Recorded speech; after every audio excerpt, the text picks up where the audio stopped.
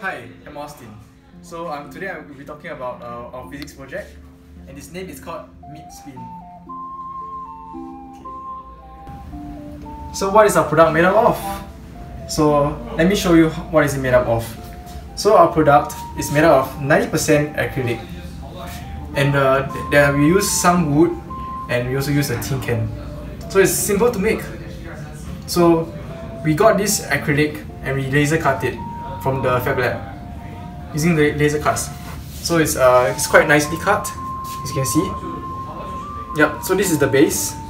You can see this is the base. Yep. This is the side view. Yeah, and this is the top view. You can see. So it's pretty neat though. Okay. So this part is also very important because this part is the one that holds the fan, and it has to be strong enough to hold the fan and to ensure that it won't break. Because if you put enough force here, it may cause it to break.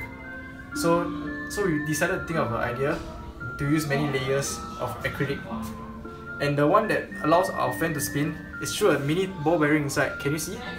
Okay, let me try to put it down. It's a mini ball bearing inside that allows our fan to spin. Because if you just chuck it in, the can will not be able to move at all because there's too much friction. So the ball bearing really helps. So hi again. So let me share with you the concept of our product. So our product mainly uses the conservation of energy. So as you know, energy cannot be created or destroyed.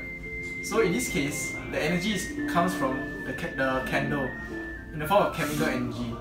So this candle will form heat energy when it's lighted up, and the heat energy will be converted to kinetic energy of the fan when I put it here. Okay. So another concept we'll be applying is through the concept of heat transfer. So as you know, there are three forms of heat transfer: conduction, convection, and radiation. So our product mainly uses the concept of convection. As you know, this is because hot air rises, cold air sinks. So the heat produced from the candles will rise up to the fan blades, causing the fan blades to rotate. As you can see, it's currently rotating as I move it closer. Yep. So these heat molecules will interact with the fan blades, causing it to rotate. That's how it basically works. Go. Hi guys. So let me share with you the behind the scenes action in the Fab Lab. Come with me, guys. Okay. Hi, good afternoon friends. This is our physics project, and currently this is our first prototype. As you can see, the fan blades are made of wood. While experimenting, we realized that the heat energy from the candle was not sufficient to spin the fan blades. Oh, it seems that our project do not work at all. But we came up with another idea. We used beverage cans to make the blades. Suddenly, we see some hope.